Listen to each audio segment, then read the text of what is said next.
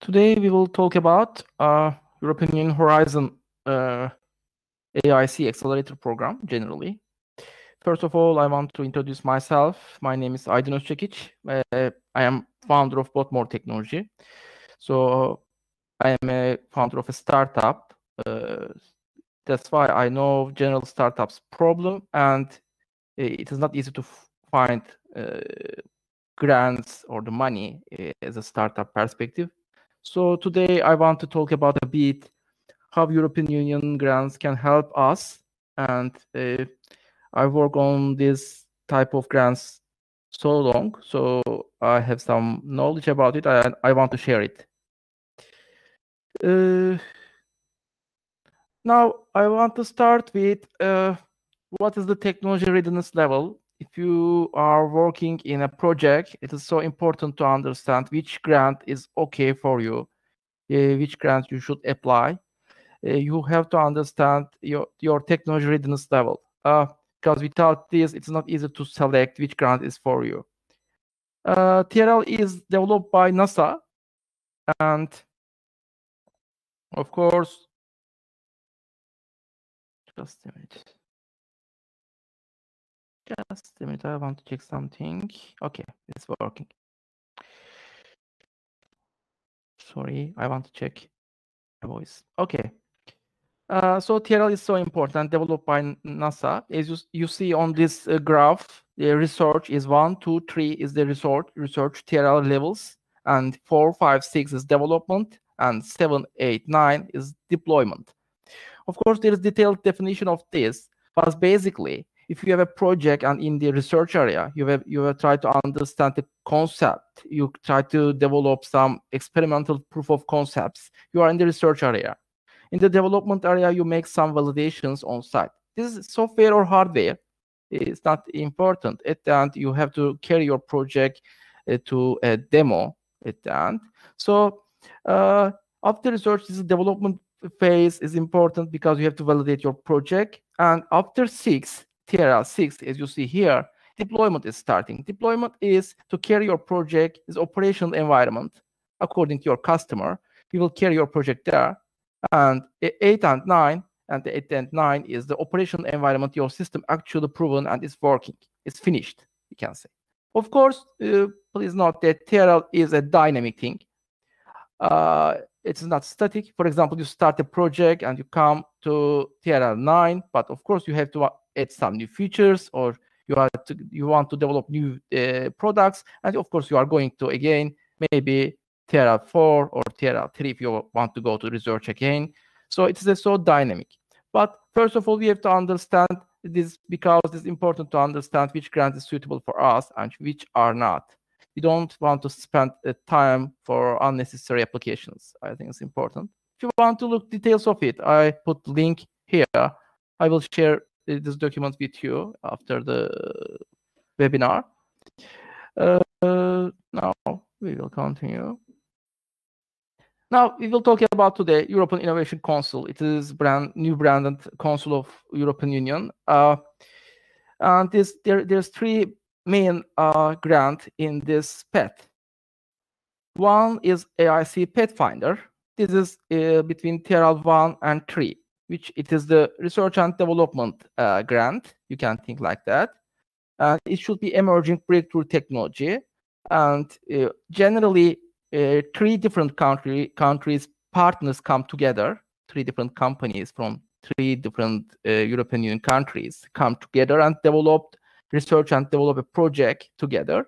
And it's a generous budget, which is 4 million euro. And if you are in the starting point with an idea for in a research and development area, which is so groundbreaking, you can apply this.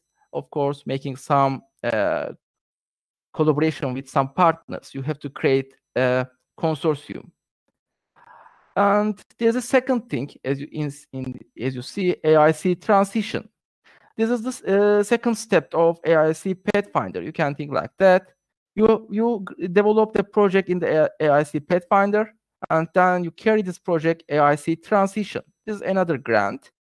As you see, this is TRL 3, TRL 5. Now you develop your project. You make research and development your project, and in EIC transition, you are developing your project really in as a business case. So they are supporting it. But there is a condition in here. You have to finish EIC Pathfinder, then you can apply to EIC transition. So there's a relation between them like that. And of course, maybe you heard about it, EIC Accelerator. This is a very, very famous grant in the European Union side, which is give support to you at the end of TRL 5. What I mean, you have to finish your product. At least it should be you can make a demo or validation in relevant environment. You have to finish TRL 5 to apply this grant. It is important to select the product in that point. It is a huge, of course, grant, which is 2.5 million. But the good side is you can apply just as a company. You don't need to create a consortium. So you have a project which has you finish TRL 5, you're now in TRL 6, and you can apply this grant and individually. Of course, they are open to small companies, individual startups, but of course, the project should be so groundbreaking and so important for Europe. I will give some information about it. I don't want to repeat myself. I give some information about Pathfinder already. Please note that if you want to go to Pathfinder, you have to make some collaboration with universities, that kind of research and development teams. Just a startup, it's not easy to make all this research and development, and it should be a new thing, of course, new innovation, and it should need a huge research and development activity. So if you don't have that kind of project, if you don't create that kind of project, you don't go for EIC Pathfinder. If you can find, yes, it is okay. Just a note, EIC Pathfinder, you can apply. There's no subject limitation. If what project you are doing, it's not important. It should be just be a research and development base, and it should be high tech, and that's okay. You can apply. I talk about the EIC transition. I don't want to repeat it. Now, innovation, EIC Accelerator program, as I said. Now, there's two things in EIC Accelerator. One is, I said, grant, 2.5 million euro is a generous grant. And the other is direct equity investment. This is up to 15 million euro. This is a huge investment directly coming from the European Union. It is a good thing because European Union make an agreement, collaboration with the venture capital companies, and they are making directly investment to your company as an investor. And this is very, very interesting because you can reach a lot of money using this channel. Just I want to give a note there. It's important. UK companies are eligible for this grant, but not eligible for equity investment. In other words, if you are a UK company, you can go directly to grant, which is 2.5 million euro. It's not a problem, but you don't go to equity investment because it is generated by European Union, and now because of Brexit, unfortunately, UK companies can't enter this financial relation. You can apply as a single company, as I said. No need to consortium. Yeah, you should have project. You should have a project that has reached TRL 6. You should be an SME. It's important, of course. And SME definition is you have to have fewer than 250 employees, and turnover should less than 50 million euro. If you are eligible as a SME, you can apply. Of course, you should have an innovative project which has a significant impact in European Union ecosystem.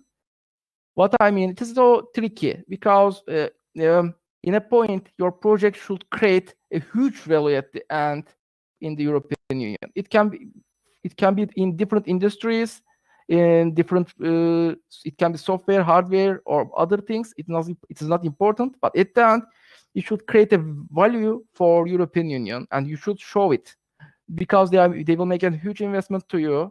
It should be minimum 0.5 million euro and the maximum 2.5 million euro. range as a grant.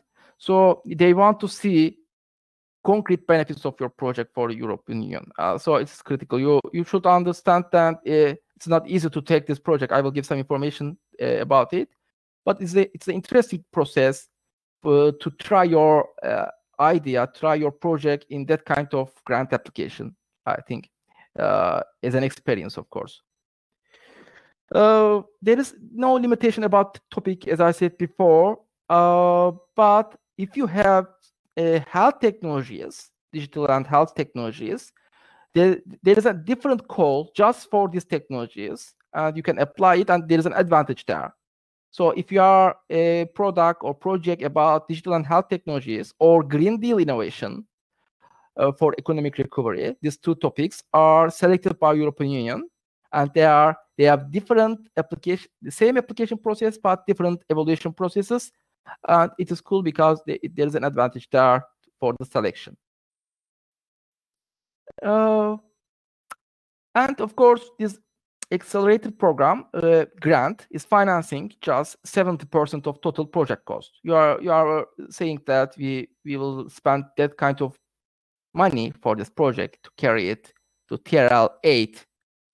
So you have to finance 30% of this cost. And European Union, of course, and all evaluators should want to know how you will finance this 30%. It is important for them because on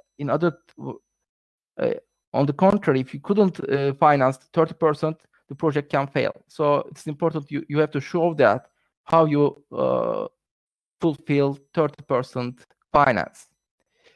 And other important thing which is important for European Union is non-bankability. It is important because you have to show the evidence that the applicant company cannot leverage sufficient investments from the market, or particularly for applicant companies requesting blending finance support, evidence that the applicant company is deemed non-bankable by the market. What does it mean? If you can find money without European Union support, they don't want to give you money. So they want to see that your project is perfect, but it is risky, and you can't find credit from bank, or you can't find easily venture investment. So you need that kind of support from European Union. You have to show that. This is important because a lot of projects are eliminated because of they have good projects, but they are so popular topics and they can find money from different sources. So why do you come to European Union grants? They want to spend their money to make risky things real. And the success rate. This is unfortunately success rate is too low because this is below 1% success rate now. In EIC Accelerator, they make a pilot application process in October 2020, and 4,200 full applications submitted, and only 38 funded. I think we should know that at the beginning. It is important. If you are applying that kind of grant, you should be aware of the success rate. Of course, the success rate can change. It shouldn't be like maybe increase, but it shouldn't be 10% or 20%. So we should understand that this is so competitive grant. But I applied, and my friends are applied for a long time that kind of grants, and I think it is good to take feedbacks in that stage from the European Union, and you are learning a lot of things. I think it's a good process. You can look like that. Now I want to explain a bit the process, how the process is going on. It's new, so it's a new process. I want to explain a bit. Now, in the first step, you are preparing a short application. What is the short application? In the first phase of the application, you don't need to work on complete business plan. You will just prepare 3 things for this initial step. 1, answering short set of questions about your innovation and your team. This is like 5 pages, and it is like a filling form, not a real business plan. And second thing, you need a slide deck, which is 10 slides. Maybe you have already have. And third thing is 3 minutes video pitch. You are just telling your project in 3 minutes. This is so easy application for the short application.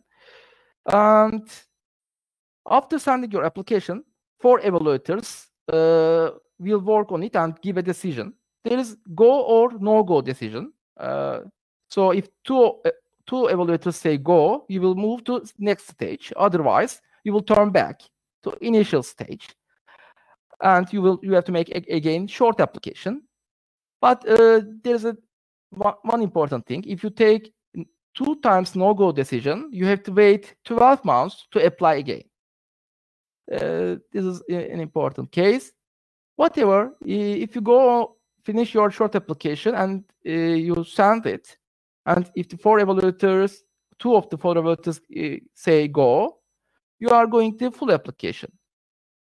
For application is detailed business plan you are giving, using the feedbacks in the first step. I think it is cool because in the short application, they are giving some feedbacks about your project. They are saying these points are good, these points are not good. And so I think it's good for your business plan. And you are making some modifications on the business plan, and you are making your full application with your business plan. Then, of course, there is another evaluation process. It is a bit harder to win in that point because it takes 8 weeks, and there will be 3 evaluators, and 3 of them should say go, should give go decision for you. So you have to take 3 of 3 judge's opinion, positive opinion. But if you can do that, you are going to interview. And interviews are now online, but maybe after COVID, it will start. They will continue to do it in Brussels. And generally, it is interesting because the interview is not just coming from the European Commission's people. There are people from ventures. So there is an interesting combination. And there's an interview not longer than 40 minutes. 10 minutes, you are making a presentation. And 30 minutes, questions and answers to clarify aspects of the proposal. There will be no preset question.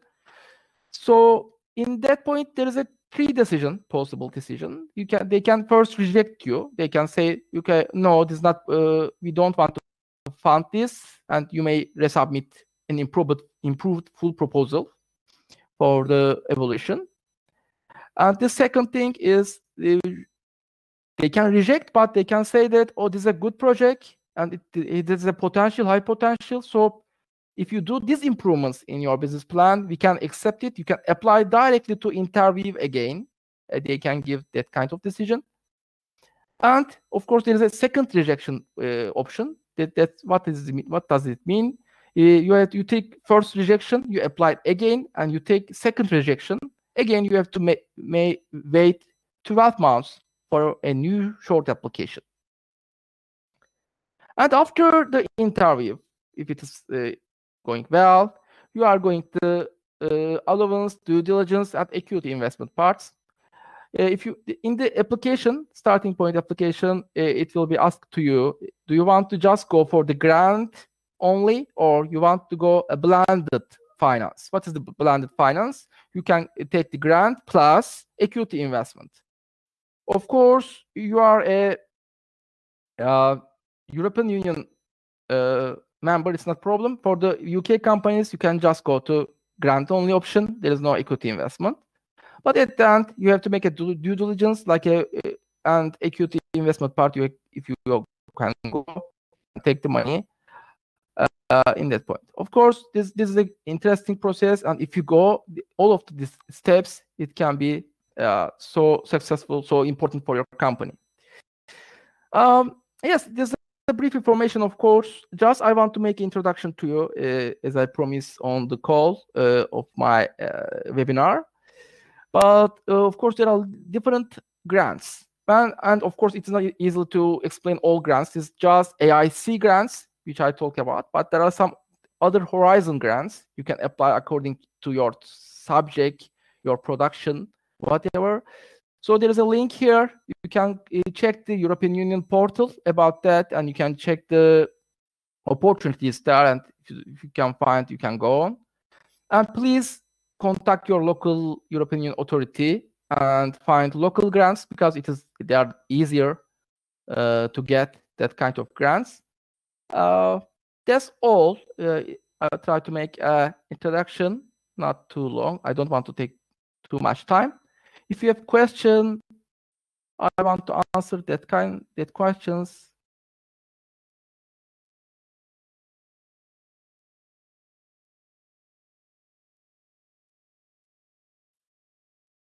Do you have questions? Please send to me.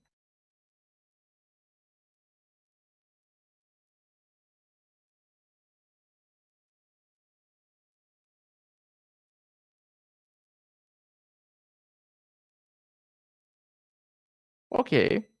I hope generally I can give some information about this grant process. Of course, it's not easy to do, but if you have questions, we have some questions, I think. Are there agencies that help in preparing the application? Yes. First of all, please go to your local authority, who is working with European Union authorities, because they are helping you in that point.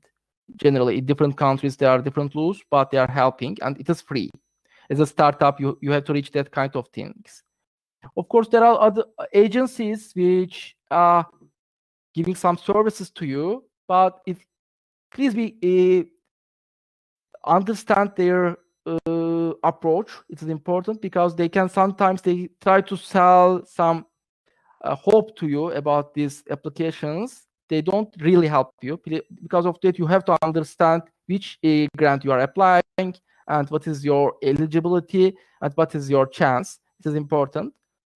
So yes, of course, there are some agencies, private agencies can help you, but first start with your local agency, which support you. I hope I can answer.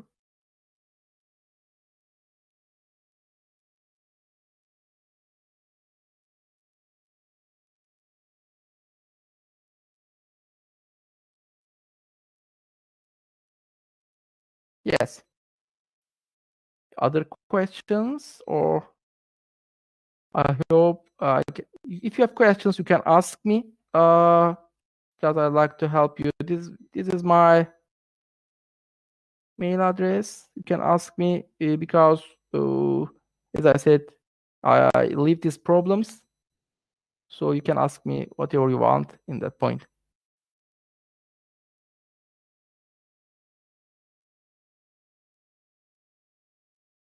Okay. Thank you. Thank you very much for your time, and see you.